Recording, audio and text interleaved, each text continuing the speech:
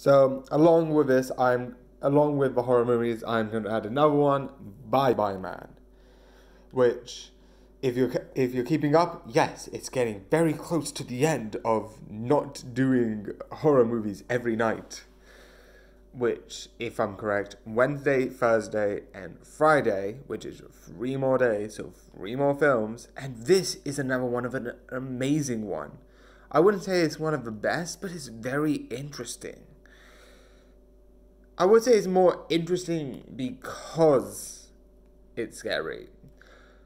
I wouldn't say the characters aren't the best, but I think the situation is interesting. Interesting in an interesting way.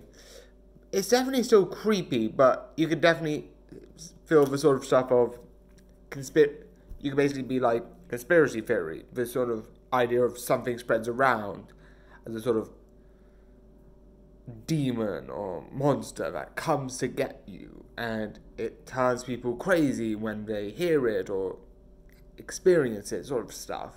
So that is very done, copy and paste.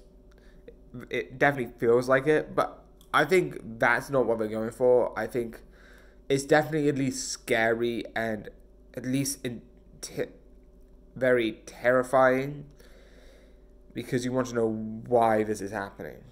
But yeah, I still recommend to watch it.